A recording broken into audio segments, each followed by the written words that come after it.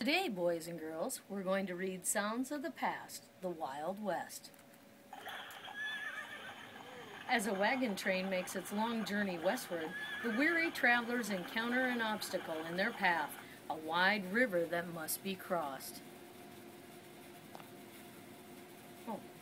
The cattle are thirsty and dash forward to drink, startling the horses.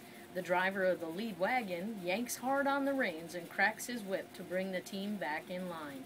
As the adults puzzle over how to get across, two children splash in the cool water, eager for some relief from the blistering heat.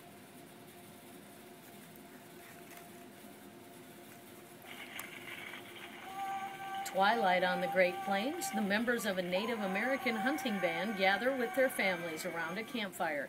They feast and share stories as the howl of wolves is heard in the distance. The drums start up and the singings begin. Beyond the hunters' encampment, their horses graze peacefully, as does the mighty buffalo herd. It's the annual cattle roundup. Some cowboys are branding calves while others enjoy a well-deserved mug of coffee. Without warning, the hiss of a rattlesnake spooks the cattle, and the peaceful herd is transformed into a stampede, a thundering mass of deadly hooves and horns. In the chaos, the chuck wagon crashes to the ground. Pots and pans go a-flying.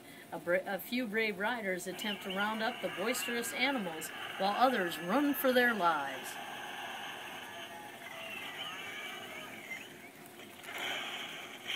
A stagecoach clatters down the trail at full speed, swaying and bouncing over the wheel ruts.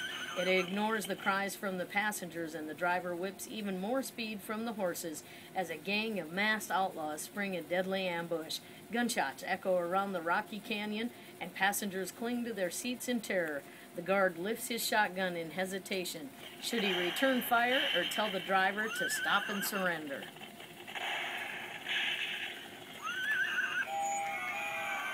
With a big puff of steam and a final toot of the whistle, the gleaming train pulls into a brand new station. The crowds cheer and clap, and the band strikes up a rousing tune.